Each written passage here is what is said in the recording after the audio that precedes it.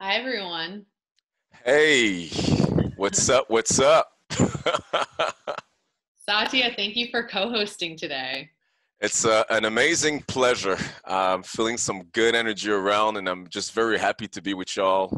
Even though we are far, I can feel you guys' energy. Very happy and blessed to be here. Yes. And Leila is our guest, but first I'm going to introduce Celio Bordin so he can start his art piece. Hi, Celio. Hi, nice to meet you, everybody. Thank you for this day. It's very interesting, and we saw what's up about the draw. So, Leila, Celio is a perception artist who's from Italy, and I curated an exhibit called Humanizing the Icon. That's where this show was born at the Venice Biennale at the end of 2019. And Celio was one of the artists that showcased there. And we actually had an art piece of Tupac that was there, which we'll talk more about. So Celio transforms the energy of these chats into a live drawing, and it's really powerful. And he shares the message with us at the end. So I loved that. I think that's why I said yes, because I really, I love the energy and what you were doing. I felt like that was Tupac energy. So. oh, Ooh. yay, love that. All right, Celio, we'll let you get started. Thank you so much. Okay. All All right, till right. the end. Um, so Satya, we'll start with you because you actually brought Leila to me. And you and I have been collaborating on my Mary Pickford film, which is called Why Not Choose Love? A Mary Pickford Manifesto. Yeah. And tomorrow happens to be the 102nd birthday of the formation of United Artists, What an which to alignment. me is not just the marker of independent cinema, but really the birth of independent artistry. Um, and so, why did you bring Leila to the show on this day at this time? Well, I guess the first answer will be I guess it was an alignment in itself. You know, as artists, we just follow intuition and instincts, and then afterwards we understand the meaning of our actions. The first thing is the movie "Why Not Choose Love" that you produced and wrote and directed. You know, first of all, it's unconventional biopic. So Mm. by being unconventional, we're able to explore and bend the laws a little bit, and as we have included other icons that also sort of represents what Mary Pickford represents. Tupac was also brought up because we feel that Mary Pickford and also even Tupac, there's so much alignment and parallels if we're able to open our mind, actually, which is about to be able to be an independent thinker and also just move forward with your instincts and be able to just sort of break barriers and just be outspoken, and this way bringing changes, touching people's lives. And basically, once Tupac was brought up, Tupac is actually the old, like, you're going to see a unconventional biopic on Mary Pickford. The first voice you actually hear is Tupac's voice, Yeah. talking about independent artistry, spelling out so well, and with an image that I really appreciate, which was actually even uh, was created by Exalius Devi. And I love how we're seeing Tupac with eyes closed and just being filled in such a peaceful, as if everything is done my bed, and it's just being peaceful. And to me, what it made so much sense that Layla would know about this project. I've discovered Layla when, obviously, while loving the Tupac's works, Layla, you and Tupac do have a, and the journey of you two are definitely interconnected. And you were there in the very beginning, not when Tupac was already considered an icon, but mostly when I would like to say that when Tupac felt the icon inside of him, maybe already, but was not yet for the world. And you two met and recognized each other. I would even say that he recognized in you also the gift that you are and what you could bring into the table as well. Perhaps even before that, you had the confidence and esteem, perhaps, to accomplish what was accomplished. And when I discovered your journey and YouTube's journey, I was like, wow, okay, well, this is totally aligned. And humanizing the icon is exactly about that, is about humanizing the icon. You know, it's beyond just, you know, the icon and how we look at the icon, but also all the inner journey, and I would even say the complexity of the human being, that then, you know, people will say, oh, this is an icon, but there's also just so much more that makes an icon. And I feel that you were there during, we could say, part of the genesis Let's as well. let's have her share. I'm so grateful to have you here, Leila. Thank you so much. Thank you guys. I appreciated that. I appreciate the project that you did and the parallel. And yes, those of us that knew Pac before the world knew him, knew the world was going to know him. He had it in him. We all saw it. And I definitely didn't know my participation. So that was his doing. He definitely saw in me skills that I didn't want to know I had. I've never been interested in business or management. But yeah, he saw it, held me to it, and here we are all these years later and still talking about Tupac because of his heart and his fight. And so I appreciate it. So I'm here with you guys. So on that note, thank you. How would you articulate what you mean by his heart and his fight in your words? And what was that initial kind of kindred spirited connection you two had? Was it as artists or? I would say that our hearts connected us. We both shared the kind of pain that drives you to make a difference. And not everybody is born and wonders what the hell they're doing here, or knows that they have a calling and daily has a dialogue inside of themselves that has to do with, what am I here to do? What's my service? How can I make a difference?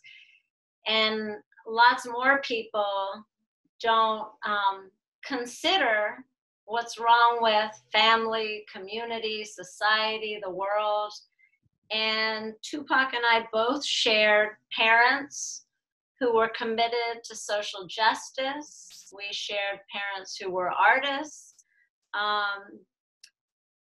and that had a consciousness during the 60s and a commitment to make a difference. So we were born with responsibility, and not all of our friends shared that.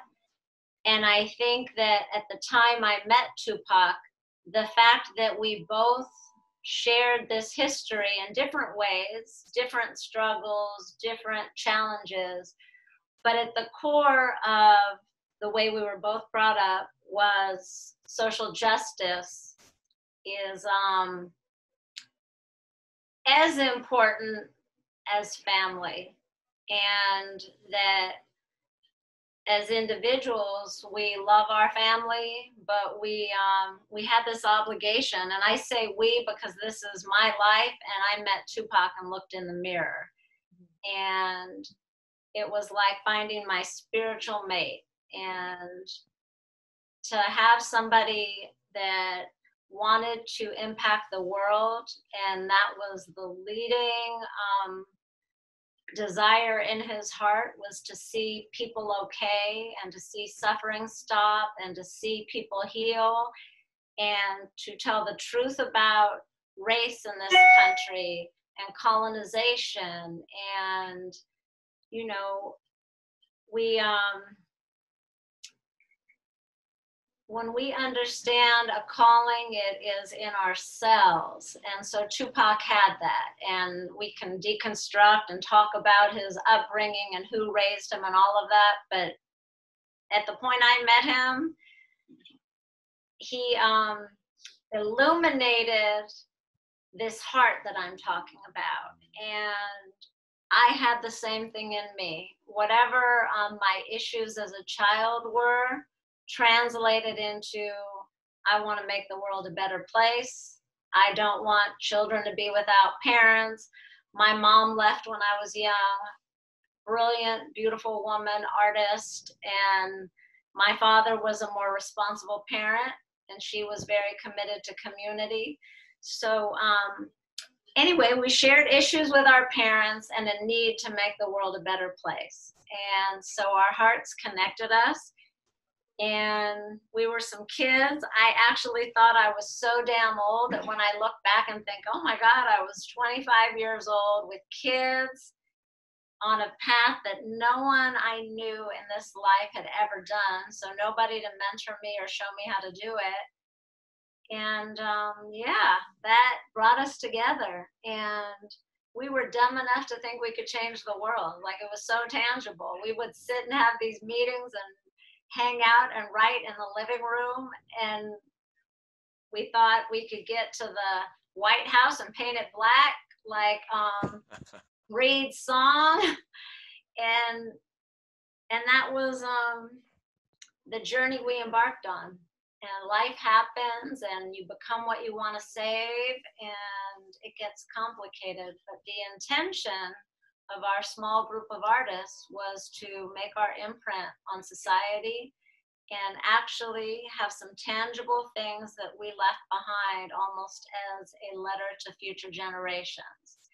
And that's how we came together. And where were you geographically? In Northern California. Bay Area. Mm-hmm.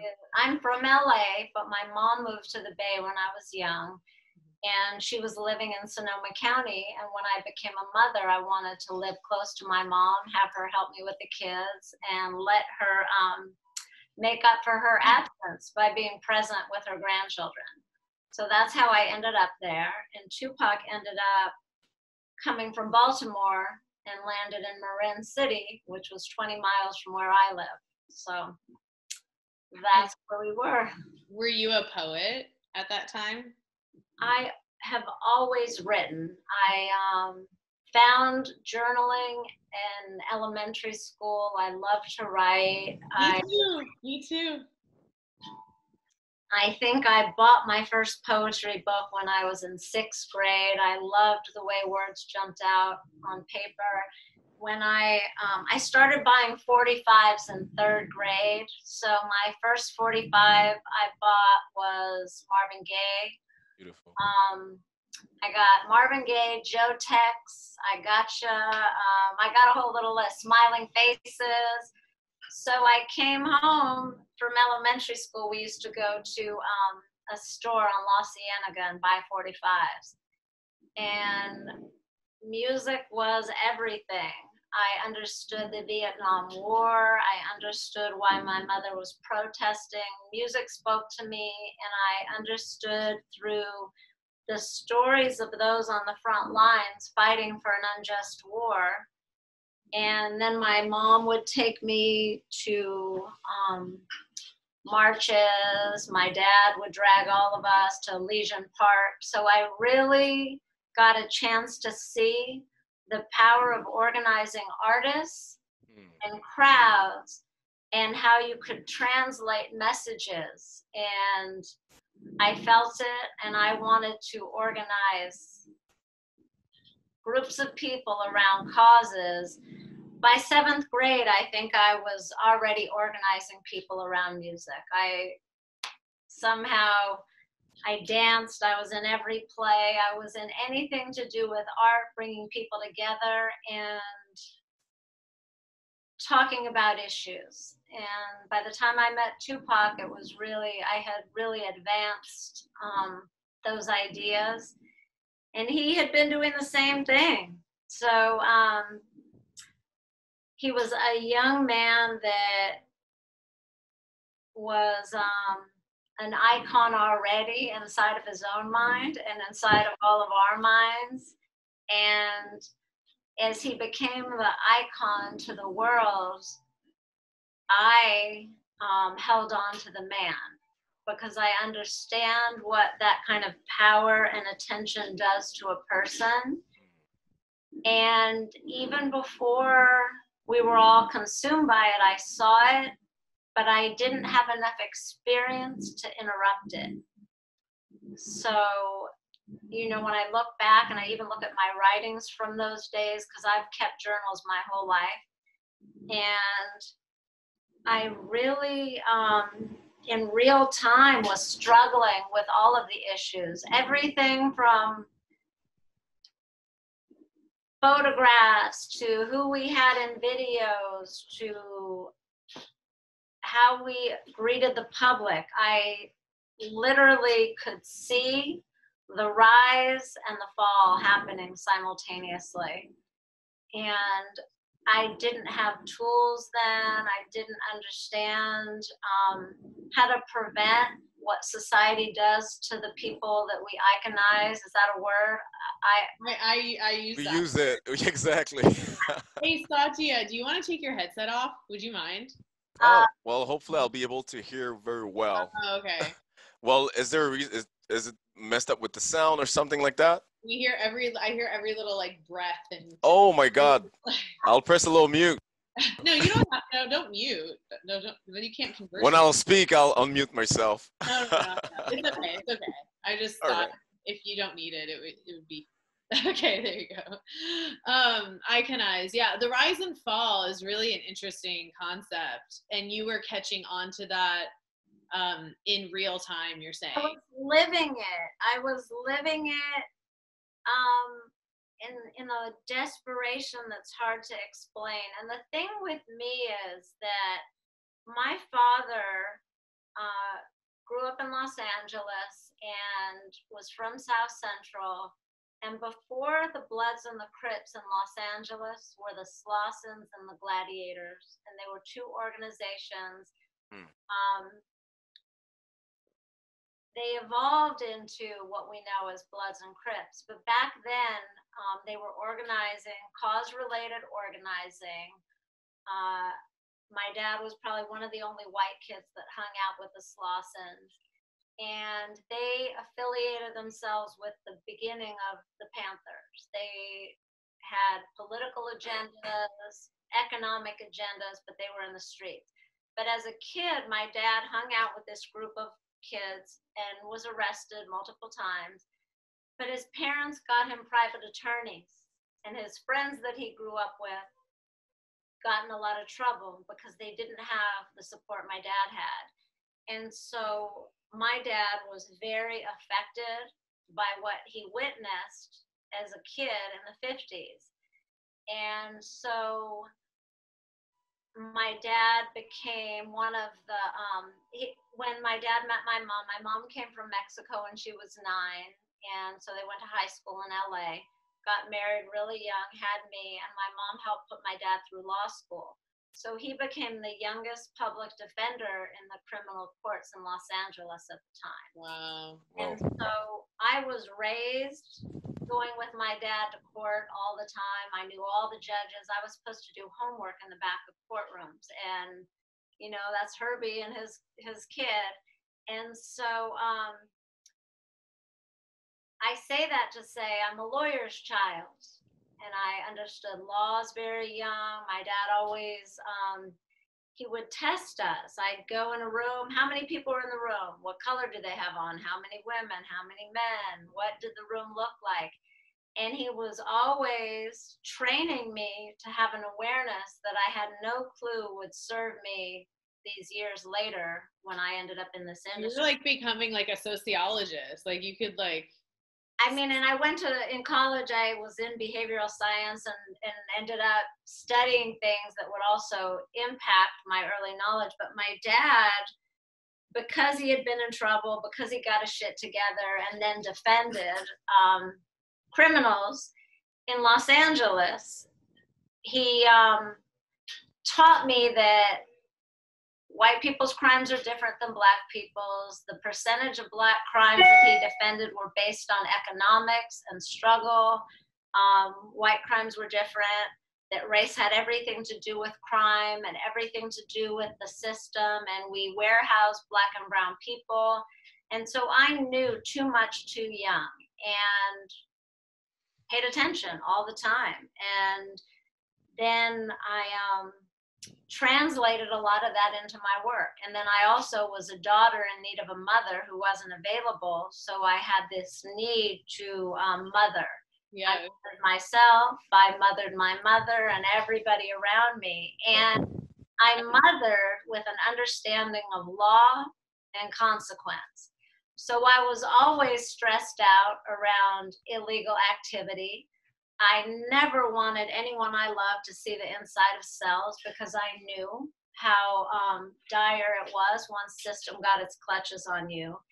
And I worked surrounded by crime because we could not have a hip hop industry without accepting money from people in the streets, because we weren't even acknowledged as an art form. And since the art form was born out of pain and struggle and birthed by mostly young Black men initially, Black women too, but it was really the voice of young Black men screaming out that shit has to change and this is what's really going on.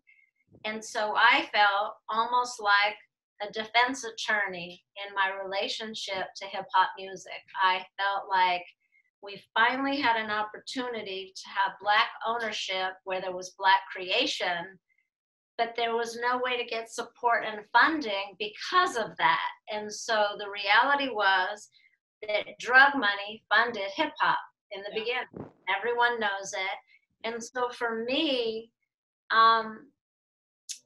it doesn't matter where and how I participate. If you have knowledge of how something comes, you condone it. And so I always struggled with myself because I don't want to be outside of the law in any way because I know consequence.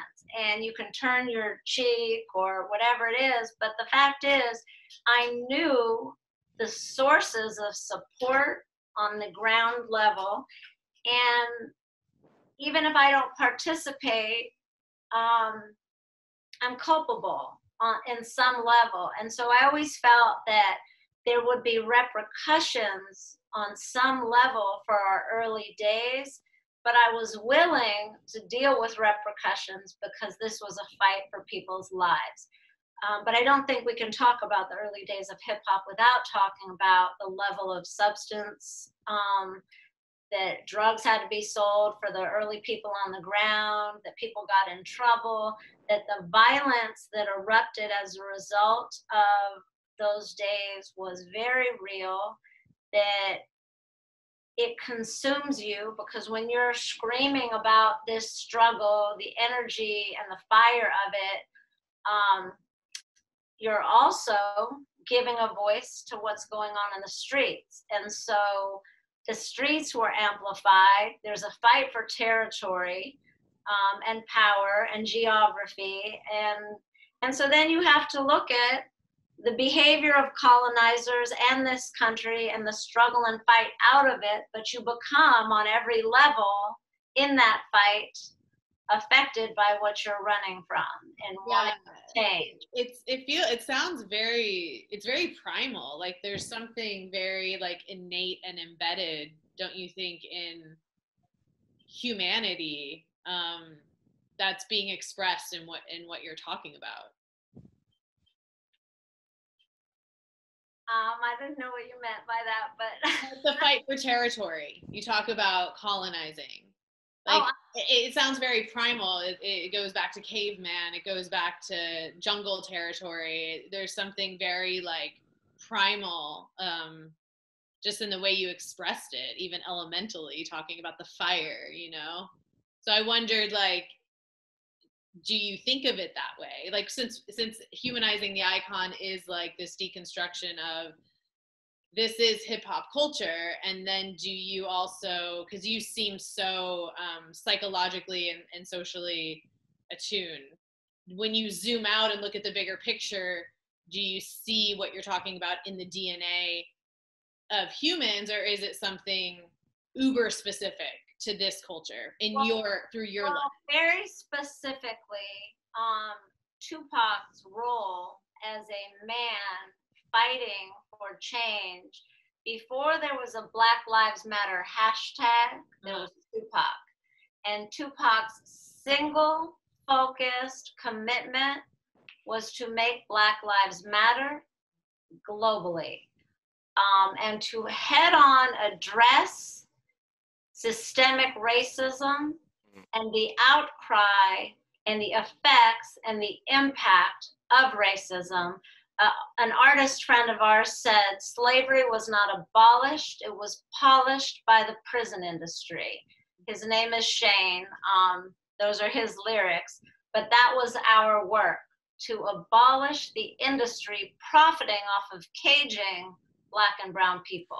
It reminds me of, sorry to say, it reminds me of a line of Tupac said, I think he said it in an interview, and it's following exactly what you're saying, when he said, well, when he was saying, when I see young white kids from suburbs listening to my music, coming into the concert and relating to the message, you were saying, then I know that they will grow up to be the ones that may probably hire my people, who will use their perhaps so-called privilege to make changes for my people, because they will relate and feel it. And you brought it full circle. So that's exactly what I was going to say is, Tupac, as an artist, had a battle cry. And his battle cry was to bring all peoples to the understanding that it is a reality that Black lives have not mattered. And here is the thesis, and here is the evidence. And in his battle cry, he wanted to organize everybody through his song to internalize this pain and fight for the change. He was an inclusive artist with a very clear message. We make no mistake about it. His fight was for Black lives. And the fight for Black lives lies on all of us. So it's not as a Black man fighting for Black lives, it's a Black man in his battle cry asking you to understand why this fight is so necessary and must be a priority for all of us, to be honest and tell the truth. And his pain spoke such volumes, he cut through. For the first time, white kids began to understand what it means to colonize a people, a nation. For the first time, white kids were like, damn, they're really warehousing Black and brown people like that? And we began to do programs in all the schools, the juvenile halls, and the prisons, and to bring artists and law students and social workers into the institutions so that they could be on the front lines in their work, so that we could start to see these shifts. So when I say, if you walk into Warner Brothers Records now and you see almost every department head in the entire company, a person of color or a woman, Tupac started that movement. Tupac's voice had everything to do with the shift that's happening now. And the sad thing is that he can't be here to witness the impact he had on policy and procedure. So in what I was saying, bring it back to law. I started this conversation and I was talking about the impact of having a father who's a lawyer. The other part of having a father that's a lawyer, in addition to always being protective and the mother and don't get in trouble and running behind and freaking out about anything that has to do with law, the other part of that is that lawyers are word workers. And so they understand that things change when you can write, when you can change policy and procedure, because you can articulate the language, you understand it, and you can affect it. So the plan was that Tupac, through his art, would mobilize the people, and I would work with law students, the system, and I would organize the educational pieces on the ground that could help shift the narrative. So I always thought that we were going to do it together physically. But now, all these years later, I've been working with Professor Armour at USC Law in partnership with the law department and doing the same workshop I did with artists, with law students. And I've watched for 12 years his law students transform our country in real ways, in real time. And Tupac's lyrics and his words have impacted an entire generation all over the globe. So, you know, Tupac sent me to you to have this conversation. And I feel like I have been on this almost 25-year journey without him sitting next to me, but we're partners in the work. He's with me more than he ever has been. And it is heartbreaking that this man could not see himself living to enjoy the work and to be present and actually be in his body and love this life. And that's the other painful thing that we have to think of in terms of our lesson from it, is that we absolutely stress ourselves into disease and see ourselves into harmony. In his script, he could never see being here past 25.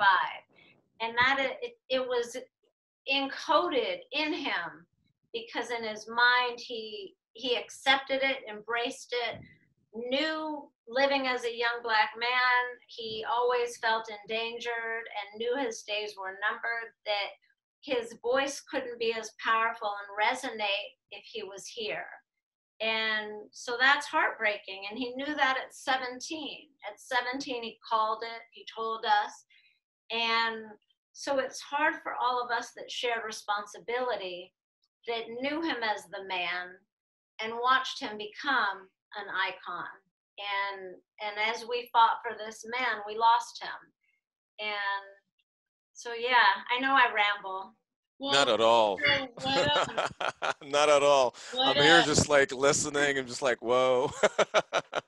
When you first sat down, you said, I don't even know why I agreed to do this conversation. I'm so busy, right? This is like real talk. You said, but I think it was the title. So what about the title, and what do those words mean to you? Because I feel like it's such a personal thing, humanizing an icon. Because it fucking pisses me off. Sorry, can I cuss on here? Yes. Absolutely. This is hip hop. Lately I've watched some of these documentaries on Netflix. What is it? The NXIVM documentary and the Epstein documentary. So we guru people and we pedestal people. Yeah. And some people's intentions are so beautiful and others are not. But it bothers me that we iconize people. Yes. And Tupac made fun of it. And if you really study his last album, and he does a lot with religious symbolism. You know, he sees himself as Jesus to feed the people, but he also laughs at himself in the same breath. And if you know him and his Gemini self, he positioned himself and laughed at himself in the same breath. And he laughed at people's weakness, and in a loving way, but he wanted to send people to themselves.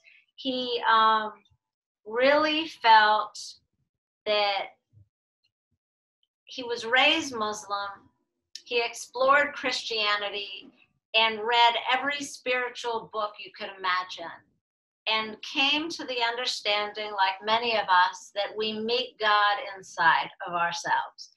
And when we collectively have that meeting, then we all know that all religions are related, and we all want to understand love and have that connection.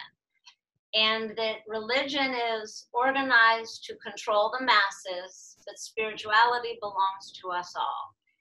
And it was important to him to explore our ideas around religion and blasphemy and what we do under the name of religion. And so he explored corruption in the church and hypocrisy and the love of God and the need and the sadness that Jesus was a man who loved his freaking people. And we had to iconize him and kill him. That's it. So and Tupac felt that the more they put him on the pedestal, the closer he would be to an early death. And he was willing to be and do whatever he had to if he could change and turn the light bulb on in people's hearts. And so he sacrificed himself in that way. And I can say that he sacrificed himself because I witnessed it. And it was conscious. It was not unconscious. He was truly willing to not be in body anymore if he could transform the generation. And that was really hard to witness. It was hard to be in a room and hear somebody that was younger than me look me in the eyes and say, appreciate me now because I won't be here, but keep the work going. You got to promise. You will always do this. And I wonder sometimes what I'm still doing, running around. Kids call me all hours of the night like I'm the perpetual committed to mothering and parenting our generation because they need it. They're broken and we're all broken. And a broken heart is open and it's open to have love. And sometimes we need to break and have that hurt to grow out of that. And he understood that too. So what I was saying is I liked that we wanted to talk about the man that didn't get to be because of what we do to those that have incredible gifts. And it's very seductive. Artists, athletes, people who get lots of attention, we want to eat them alive. We tear them up. We want them, and we can never have them. And those that are committed to the people, like Tupac, like me, like anyone who spends as much time giving, we're very difficult to have a relationship with. It takes somebody that really understands that they have to share you with the world. And that's not for everyone. But when you have to draw that line or make the choice, Tupac will always choose the people. If something was calling that was cause related, or if he's needed, everybody else would be sitting at home. He's going, and he was called in that way. And I'm called in that way too, so I understand that. And it is not for everyone. It's something you can't walk away from.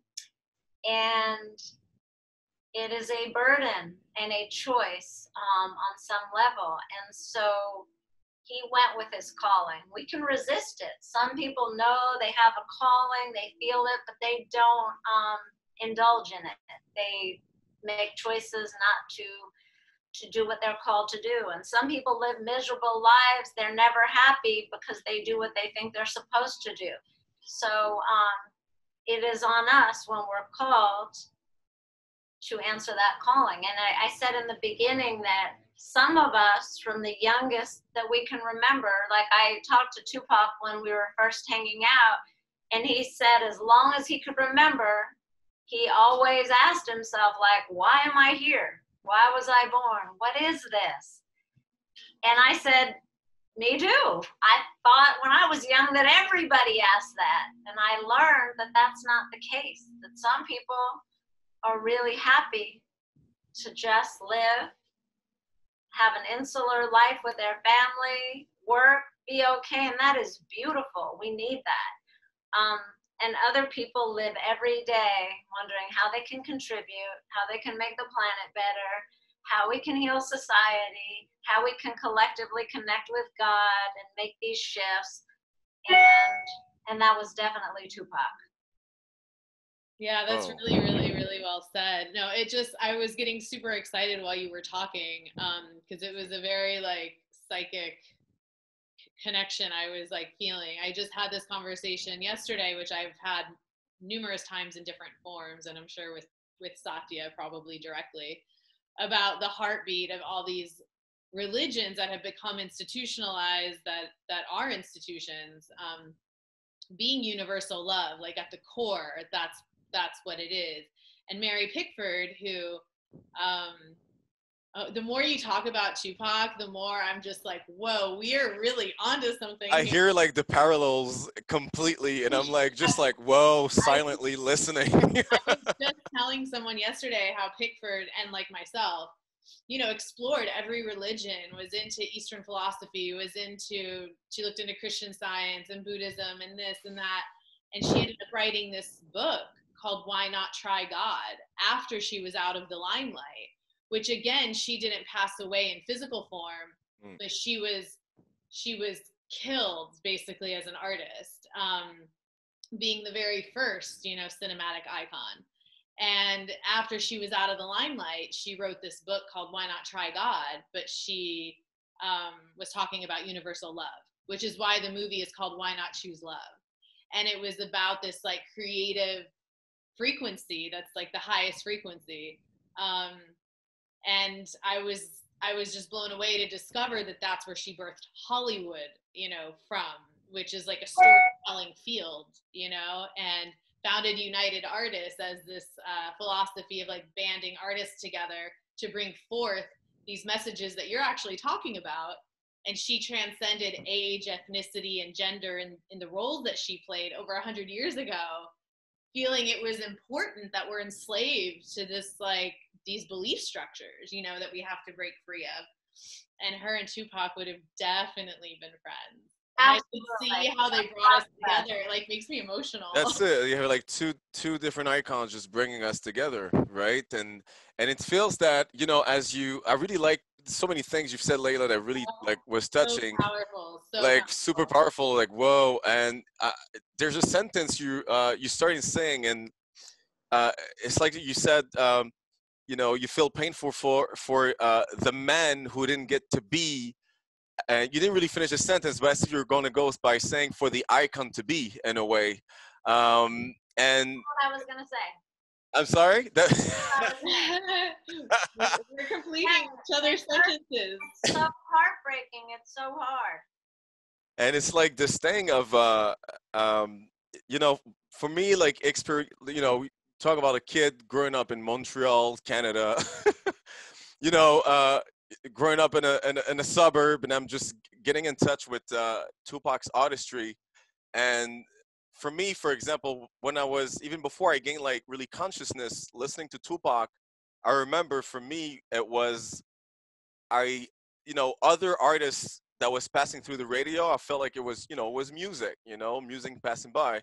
And then when it was a Tupac song, it just felt like someone was in my room just speaking to me directly. I could feel the energy.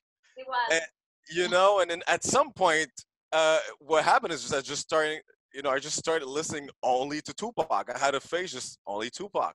Because only then did I actually feel like there's a connection there. It's just not just background music.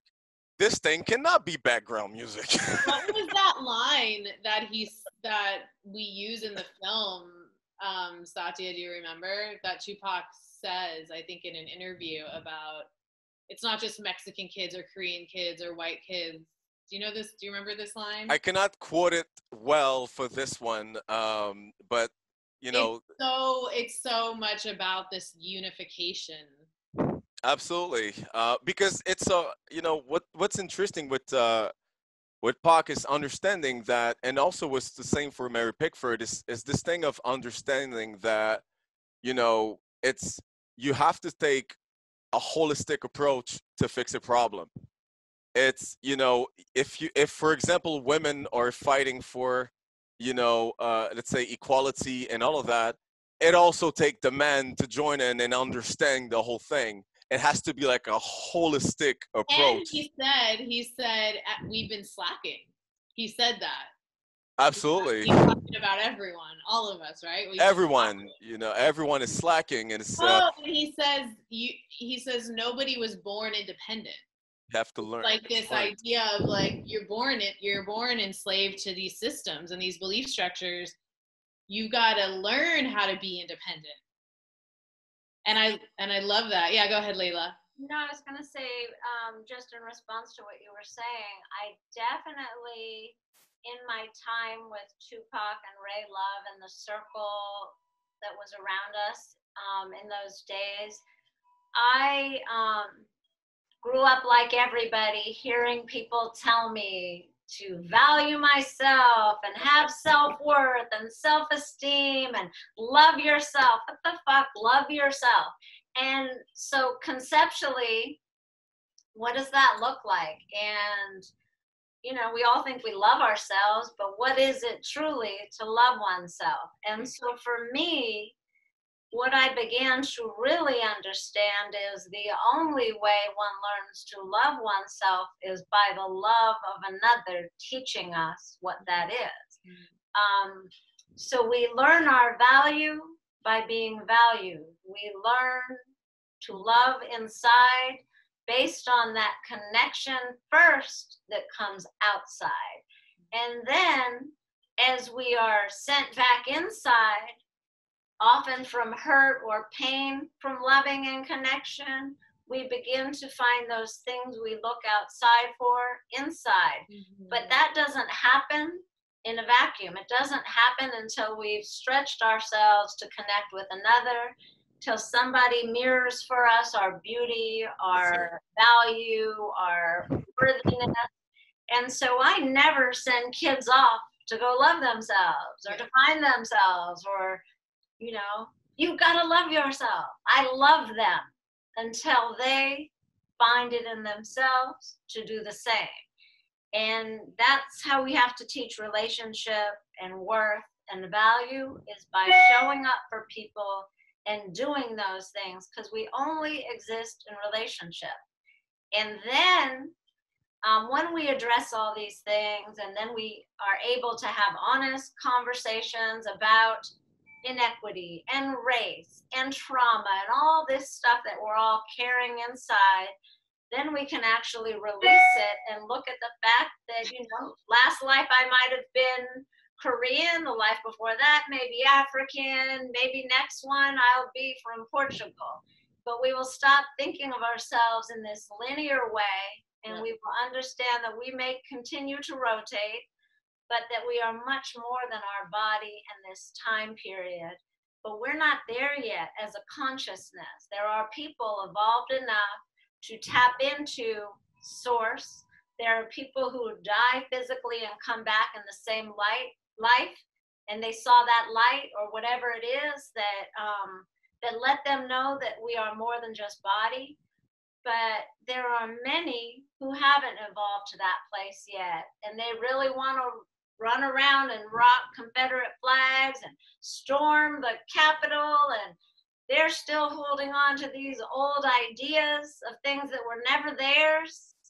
And, you know, those lessons are coming. We don't have 30, 50 years to get a karmic lesson anymore. Things are coming fast. There is a virus so that we all learn to reset our immune systems. We're being taught to address our biology, our healing, our health. Some people will get a vaccine, others won't. But in our minds and our programming, that will have a lot more to do with our outcome than anything else.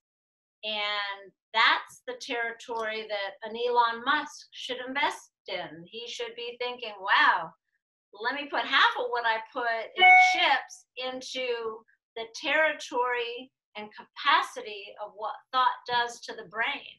And we might not need the chip. We might be able to learn about the possibilities that exist within our humanity, our brain, and our biology. Oh, beautiful. That Exactly. we can begin to do those things without those needs.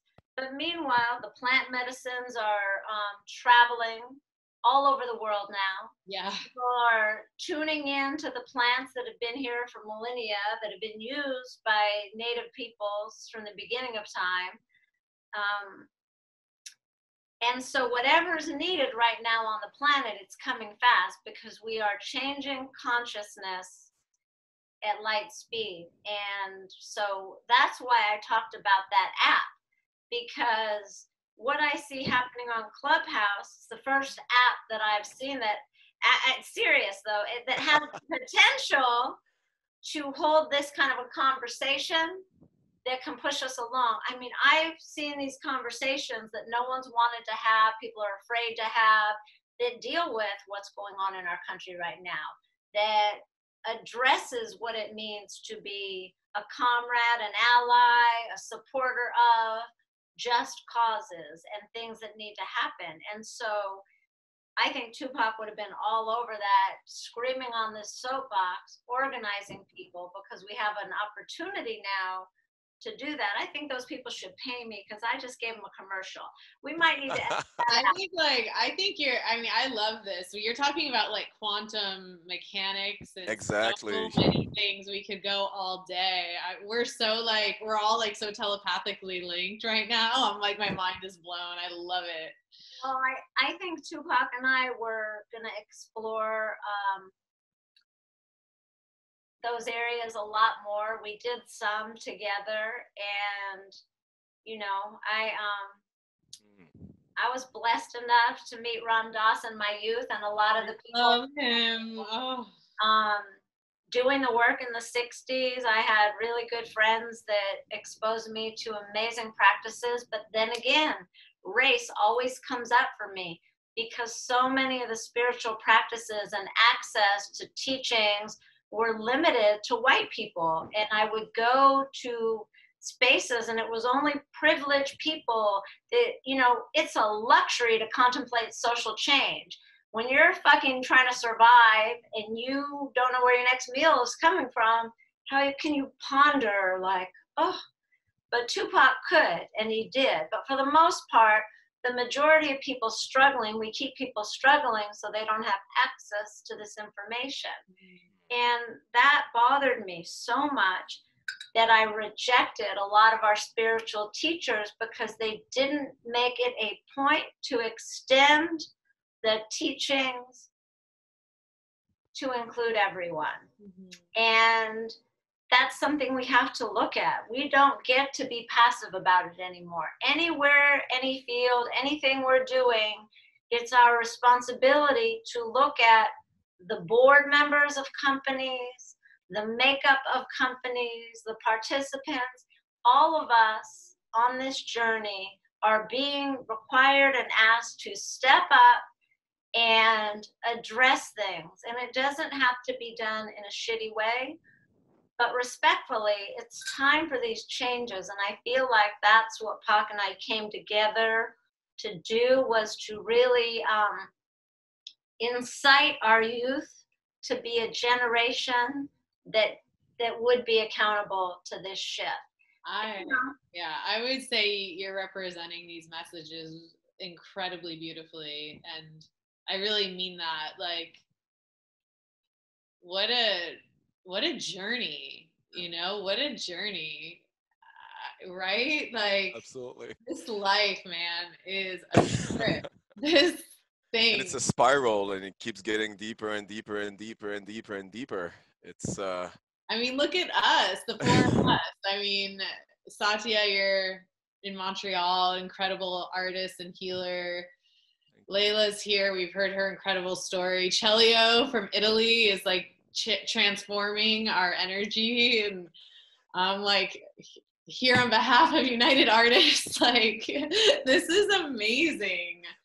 I am so grateful for the coming together of you beautiful people. Thank you. Honestly. Blessings. Really, really. Thank you. I always talk to him. I'm like, he's sending me on so many amazing journeys in my life, and so much pain, you know. I couldn't immerse myself in this struggle and not have casualties and costs that I don't think I ever even thought that I would have to participate. I didn't imagine when I had Black children the terror I would have to go through every time my son walked out the door at 6 feet in racist Santa Monica. And that my stepson, who I helped raise, would be killed by the Oakland police and spark one of the biggest outcries in the Bay Area of an unjust killing. So I have lived the struggles and the pains that I never imagined would be visited on me. And so I can't imagine what Black women especially have endured in this country for so long.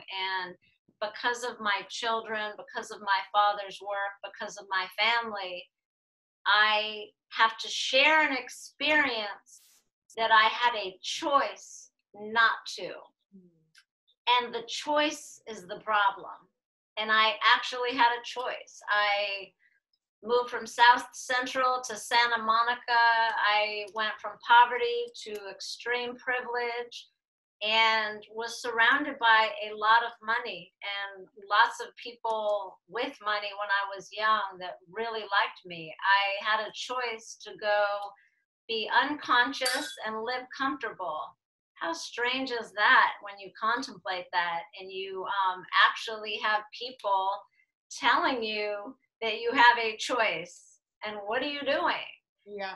So inside I didn't have a choice, but the fact that I actually had a choice and my paleness gave me access that none of my friends had and that was really in my consciousness was crazy to me. And so like my father, I spent, I'll be 60 this year. So my entire life has been a commitment to make these changes and live them. And so in doing so, I never imagined what would come to pass with my family, so that I would really have to understand the pain and the tragedy and the trauma that we live. And so I am here still doing the work. Anytime I can be in a space where I can share, if somebody wants to talk about something with content and depth and substance,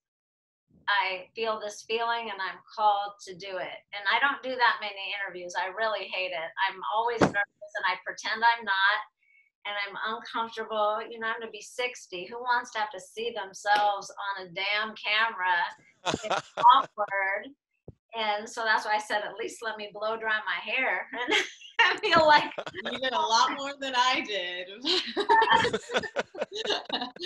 Wow, I could hang out for a day. I'm really excited. I'm loving this art. Oh my gosh, the strangest thing. Leo, tell us what you've got for us.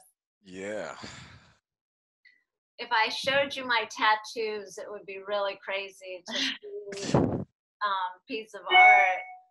Celio, are you gonna come in and tell us your messages? Hi, I'm here. Okay.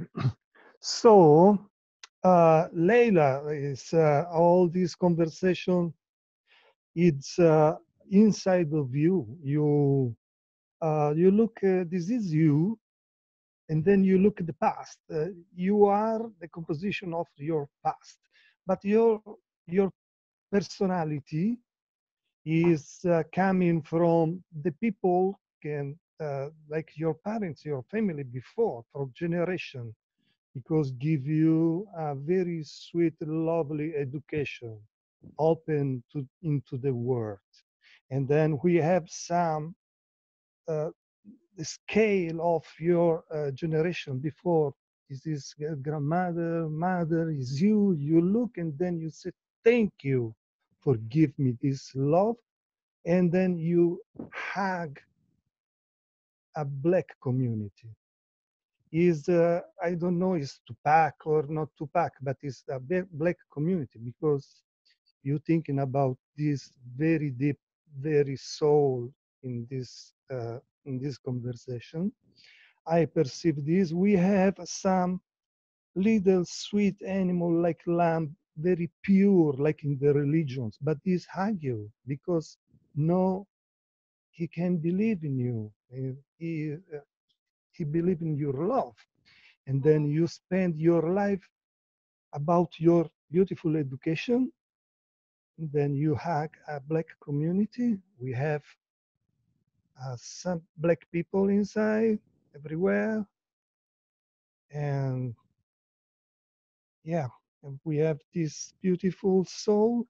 And so what I perceive today, I don't know the story of Tupac because I'm Italian. I have inside of me, I have other story, but I feel your energy and your soul pure and your dedication to fight for give a free a word and the same. Uh, your story, you watch in the past, you hug a black community, and the pure people, pure person, pure souls hug you because you are okay. This is my point of view. Wow, that's amazing. Can I get a copy of that? I will get that to you. And did you say are your tattoos like resonant with this? I can't lift my shirt up, but it's kind of wild if you see. I'll send you a picture later, not for the Yeah. Sorry, people. But I have a massive story across my body, and I never was supportive of tattoos. I was super critical, especially, back to that law thing. It's always how they identify young people. I just had something in me. But anyway, I have a tattoo story, and it's definitely a Tupac related story. So I do have a tattoo. It's not Tupac at all, but when I show it to you and you see that picture that he drew, it's very wild. And whoa, I can't wait. Okay, I'm gonna get on Thank that. you. And I Thank you. love this. Like it's like you're protected by this pure energy, this lamb. It's really. So, you know Bernini, the artist. Yes. Yes, Bernini, yes. Bernini inspired the tattoo across me. We have connection, Italian connection. It's just crazy that you're on here. I have to send this. Let me see how I can send it to you. Well, I'll end the live so we can say goodbye to our people and bye, people. I hope we can share tattoos. All right, this will be on our YouTube channel, Humanizing the Icon, and this was so powerful, Leila. I hope it was okay.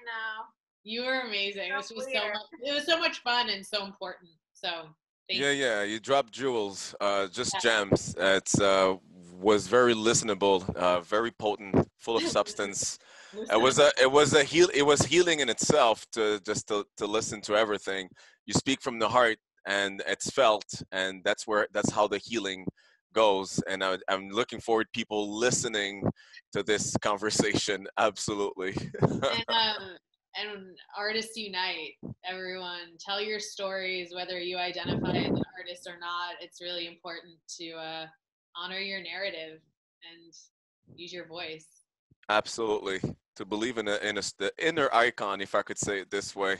Everybody has something. Yeah, everybody has something to bring. And by bringing it out with full authenticity, that's when it reaches to people. That's how it is. That's how it's get created. I love you. Lots Blessings. Of love. All right, I'm signing us off of Facebook. Ciao, people. Bye, everyone. All right, so we're still here at the after party. Yeah. We got our after party, baby.